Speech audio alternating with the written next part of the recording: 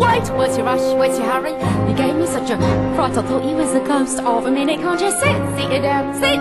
All I meant is that I haven't seen a customer for weeks. Did you come in for a pie, sir? Do forgive me if me head's a little vague. What was that? But you think we had the plague? From the way that people keep avoiding? No, you don't. Heaven knows I try, sir. But there's no one comes in even to inhale.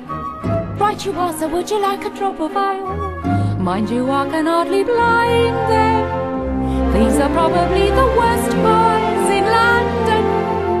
I know nobody cares to take them. I should know, I make them, but good no, the worst pies in London. Even that's polite, the worst pies in London. If you dare to take a bite, is that just disgusting?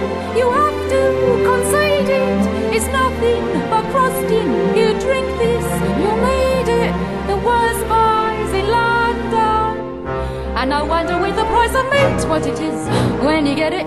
Never thought I'd live to see the day. Many think it was a treat finding poor animals what are dying in the street. Mrs. Mooney has a pie shop, does her business, but I noticed something weird. Lately all her neighbours' cats had disappeared. Have to hand it to her, what a cause, enterprise, popping pussies into pies. Wouldn't do in my shop.